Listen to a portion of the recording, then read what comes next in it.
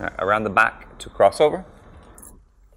2, 3, 4, 2, 3, 4. 2, 3, 4, 2, 3, 4. 2, 3, 4, 2, 3, 4. 2, 3, 4, 2, 3, 4.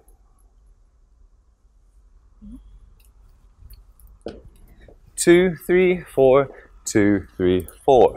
2, 3, 4, 2, 3, 4. 2, 4, 2, 3, 4. 2, 3, 4, 2, 3, and 4. Okay, gentlemen, your timing. 2, 3, 4, 2, 3, 4. 2, 4, 2, 3, 4.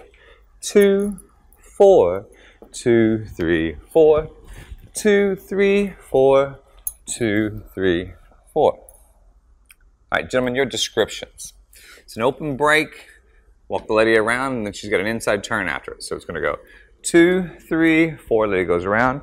2, 3, 4. Lead inside turn. Walk with her. 2 while leading her. 4 to the hammerlock position. She does cucaracha. You as well. 2, 3, 4. Back break. Walks to catch her while you turn. 2, 3, 4. Crossover. 2, 3. Spot turn. Side step ending. Now, ladies, your timing. 2, 3, 4. 2, 3, 4. 2, 3, 4. 2, 3, 4. 2, 3, 4. 2, 3, 4. 2, 3, 4. 2, 3, 4. Now, ladies, your timing. 2, 3, 4. 2, 3, 4. 2, 3, 4. 2, 3, 4. 2, 3, 4. 2, 3, 4. 2, 3, 4. 2, 3, 4. All right, guys, pro tips and techniques. Difficult little pattern here. So if we do a back break, 2, 3, 4, leading the lady around. Watch and make sure that both hands are working simultaneously. Instead of it being a dominant hand, 2, 3, 4, and you're just coming around, both hands have equal pressure on this. So 2, 3, 4, I walk around, 2, 3, 4. This next section, I like to step side, but it cannot be far away from her. As she does her turn, 2, 3, 4. Okay, and then I got to step with her. It's going to be possibly a little bit different every time simply because it's not a science. So if we go 2, 3, 4, 2, 3, 4, she starts that turn. My next step, if I feel like I can make her move a lot, I might even close my feet. 2, 3, 4. Okay, and then I'll do the cucaracha with her at that time. Ladies, extremely important that at the end of the 4, you've already completed your spiral. If you don't, this next rotation, it's really almost impossible to do. So if I can show it you over here. 2, 3, 4. You're going around the man. 2, 3, 4. On that 4, I already have to be finishing my spiral. Now I continue. 2, 3, 4. I need to be facing this direction. Now I can snap it sideways. 2, 3, 4. Right? This is not the most comfortable position. A lot of time you will feel like you want to stay back instead of stepping forward. You have to make sure that you transfer your weight completely onto your left foot because your next rotation starts with stepping with your right leg. Extremely important over here. Jim, and the uncomfortable part for her goes all the way through to you as well. After your cucaracha, if I go 2, 3, 4, and I stay closer to her, this is just a really uncomfortable position to be in and almost an impossible position to be in to lead her correctly. So you'll see me do my 2, 3, 4 with her.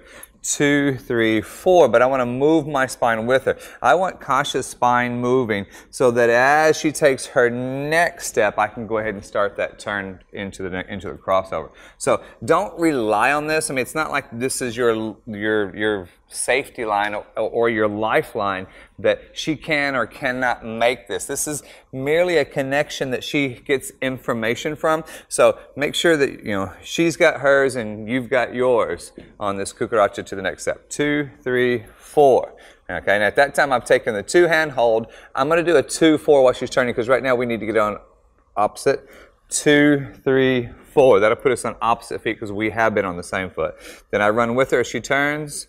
2, 3, 4 to set up that crossover. And ladies, again, the second set of turns, keep it very small and compact, right? So even over here as I go, 2, 3, 4. Commit to that foot, like I said, but don't make a big step. Now you're going to be turning, and again, try to stretch that side towards your partner. Try not to look away from the direction that you're traveling because you won't be able to make it. So even though I'm rotating, I'm looking where it is that I want to end up at. Pretty much all the way to the end of my second turn. Guys, if we do it head on, you'll see what side of the dance position Kasha's on during the cucaracha. 2, 3, 4. I have to move with her. Now, I'm going to be giving her a 2-hand turn, but watch where I take her spine. 2, 3, 4. I've cleared her to the other side. That way, that next section into the crossover, I've got her on the right track. If I let her turn straight down this line, 2, 3, 4, 2, 3, 4. Now I'm blocked and I can still get to a crossover, but it's going to have to be in this direction as opposed to where the energy that we just did this. 2, 3, 4, everything's flowing in this direction, so I want her traveling in that direction. And also keep in mind, because she has another rotation, right? So you need to make sure that she comfortably clears your path, and then as you're progressing for your crossover, she still keep on turning. Okay, one last time on this. Side break. So we have a 2, 3, 4, 2, 4. Jim, the only thing that's weird about that is that 2, 4 while you're turning her, but now run it to catch it. 2, 3, 4. There's your crossover. It's a simple crossover. We can make a little snap to the crossover. A 2, 4, 2, 3, 4. Okay, this ending. When we do the spot turn, 2, 3 to make it crisp, or maybe something you want to go into something of an old step of years ago called a surprise closing, and then going right into cucarachas or a side step. Either way, 2, 3. This one really dissolves your energy. This one really kind of wraps it up a bit tighter.